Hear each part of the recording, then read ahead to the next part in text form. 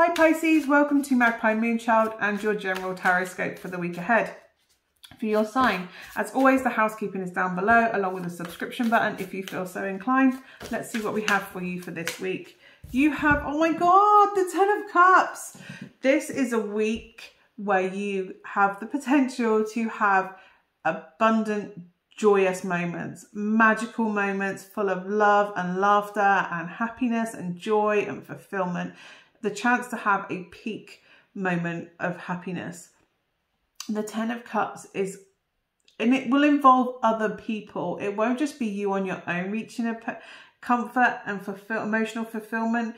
It's about celebrating and joining up with other people in that fulfillment. Other people are going to be pleased for you. Other people, by connecting with people, it's a bit like you randomly decide to go to a festival and you make friends for life there.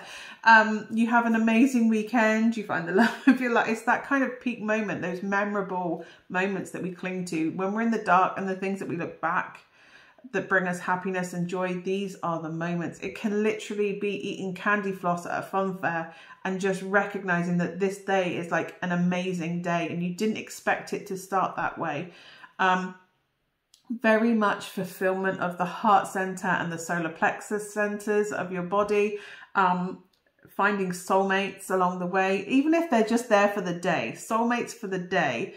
It's just going to be an amazing, there's going to be one day this week where you go, that was a really good day. I did not expect to have a day that good. Everything kind of works out.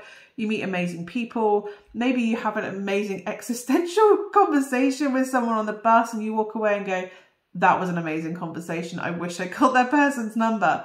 Or I don't know, you're in the queue and you're stood there in the queue in, like, I don't know, does Dorothy Perkins still exist? And you're trying to buy a dress and you turn around and the woman behind you is really cute and she thinks you're really cute too, and you find the love of your life. Who knows? Whatever happens, it's going to be, and there are amazing moments to have this week. Whether it's a whole day or just one shining moment, there will be one blissful moment for you this week. That is what the 10 of Cups is all about. But it's a connection with someone that brings that joy. It's very much a reminder of the joy that can be brought through connection, and a reminder that you need to stay connected with people. Healthy relationships. I'm not saying stay connected with toxic relationships. This is about the pinnacle of healthy relationships, where it's about positivity, where it's about mutual reciprocity and genuinely loving connections. So I hope that is of some use to you this week, Pisces. Hopefully I will see you again next week. Bye for now.